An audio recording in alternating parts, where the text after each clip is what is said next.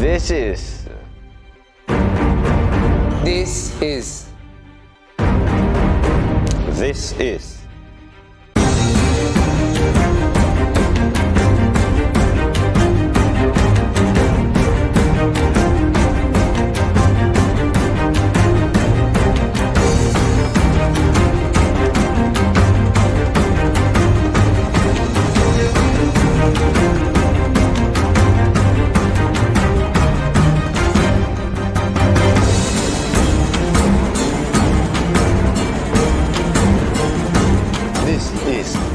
This is. This is.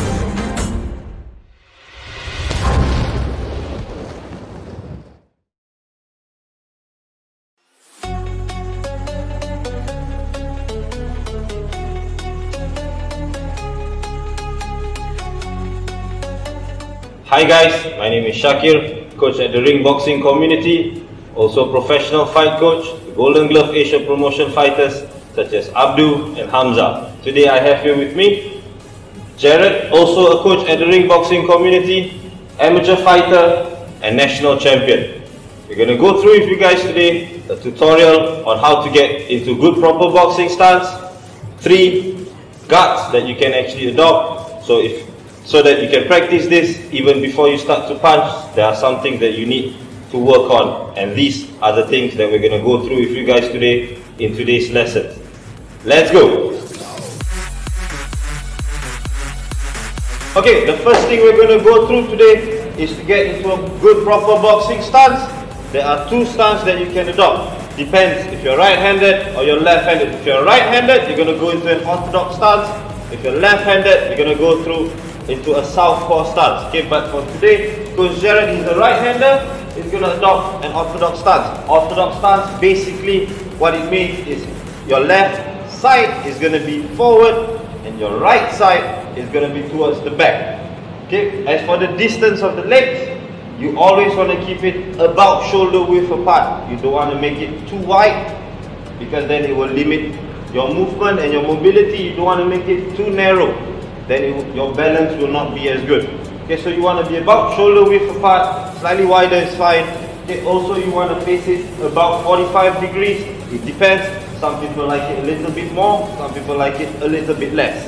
Okay, but for us today we're going to go about 45 degrees. You're going to face towards your right. Okay, after that you're going to go to the knees now. Okay, you don't want to lock your knees when you're in your boxing stance. Okay, if you lock your knees, you find that you will have very difficult time to move. Okay, for your movement it's going to be very difficult. You want to have softer knees. That's it. You want to have a bit of spring, a bit of bounce in that. Okay, the next thing we're going to go to now, we're going to focus on how your hips and your shoulders are going to be facing. Okay, your hips and your shoulders, they are going to be following your legs. If your legs is going to be 45 degrees, that's how the hips, the shoulders should be. You don't want to face forward, because if you start to face forward, right, if you're going to face forward like this, you find that you're actually too square. You're opening up too much to your opponent. Remember, you always want to be compact, you always want to be neat, you always want to play it safe. So you're going to turn that around, right, same direction as your legs. However, your face is still going to push it forward. Okay, you still going to face your opponent that way. Keep your chin down at all times. Do not expose the chin. Okay, so there are 2 types. When you're in your boxing stance, there are 2 things or 2 types that you can adopt. Okay, you can have a little bit more bounce, a little bit more spring in your step, a bit relaxed. Okay, however, for this is good. Okay, you'll be fast, you find that you're a lot more relaxed. Okay, but to sustain this for 10 rounds is going to be difficult. For 12 rounds, it's going to be very near impossible. Okay, so for this is usually adopted by amateur fighters who go for like 3 rounds of 3 minutes. Okay, so this is why they can do this, because they are fighting for about 9 minutes in total. Okay, however, there's another one that you can do, okay, which is a little bit more grounded. So you're going to be a bit more grounded. Okay, you're going to tighten up the core, a bit more grounded, but same, you don't want to put, or you don't want to lock your knees. You still want to have good proper balance. You still want to distribute that weight evenly between the front side and the back leg. So that's it. So you're going to move forward and back, yes, but you're always going to be grounded there.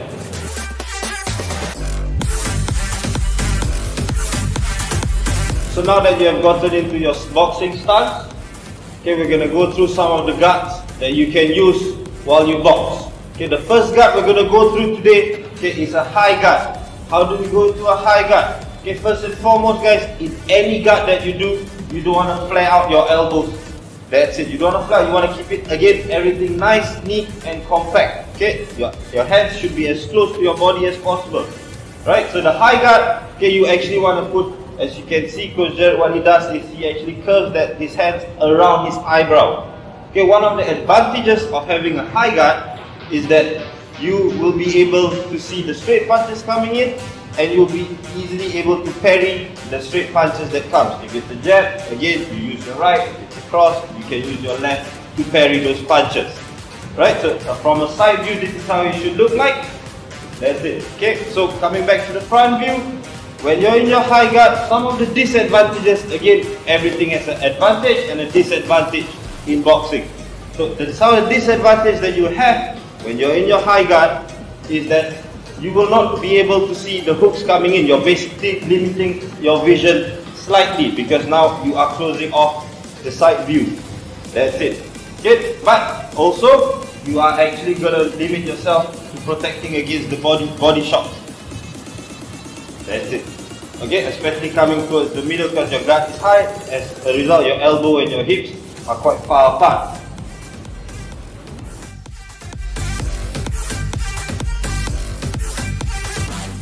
And the second guard we're going to go through today is a slightly lower version of the first one. Okay, so what you're going to do, again, keep your elbows in, nice and compact. You are going to put your hands or your fist right around your chin area. Okay, so one of the advantages that this guard has that the other guard or the first guard that we went through doesn't is the fact that now with this guard you have a lot more mobility in your movement. That's it. You can duck, weave, roll under a lot faster, a lot more comfortably. Okay, one person or one boxer that made this guard very, very famous is of course Mike Tyson. Okay, so again, with every guard that you do, there are some disadvantages. One of the disadvantages of this guard is the fact that you are now open to punches to the head. Although your vision is a lot better, okay, the parrying of the punches will be a bit more difficult because then you have to do a bit more movement with your hands to parry those straight punches coming in. Good? Okay, so another advantage for this guard that you will have is the fact that now when you lower that hand down, okay, your elbow comes closer to your hips, therefore defending against those punches to the body becomes a lot easier, a lot less movement. You don't have to duck down too low, just a little bit of movement and you'll be able to catch those punches with your elbows. Good. So one of the times that you can actually use this guard, right, is when you want to come in. So you want to close distance, right? Your opponent is punching you. You can duck, weave easily with your head movement and close that distance, get into your in fight.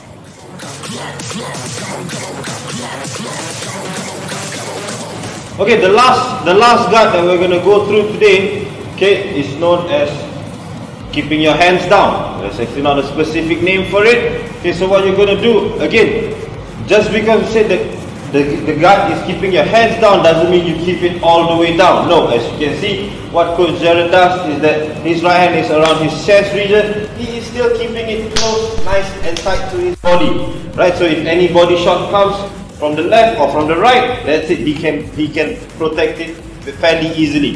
One of the famous boxers that made this stance really popular is actually Muhammad Ali. Right, you can check out some of his fights. He loves to do this kind of guard. Okay, usually the guard that is done here will always be coupled with that light footwork that we did or we went through when we went through the boxing stance. So this is a very good example of the two things that you can do, or the two things that you connect together, okay, to have a style, to have your own boxing style. Right? So one of the advantages of having or adopting this guard and this boxing stance or this boxing style is that you can see punches coming in. Yes, you can react faster because you're a lot more light on your legs, you're a lot more relaxed. Okay, however, if you do get caught with a shot, if you do get caught with a big punch, it can be quite devastating for you. So we always advise people that when you get into this kind of boxing stance, you should know what you're doing. You shouldn't just adopt this boxing stance because it looks good. It doesn't work that way. Kickboxing is not about looking good, it's about being effective and efficient in your punches, in your defense, and in your boxing stance.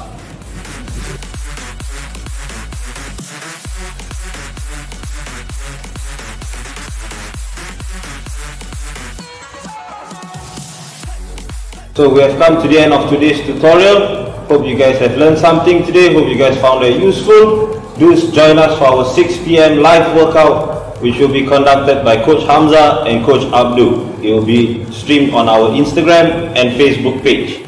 Thank you guys very much.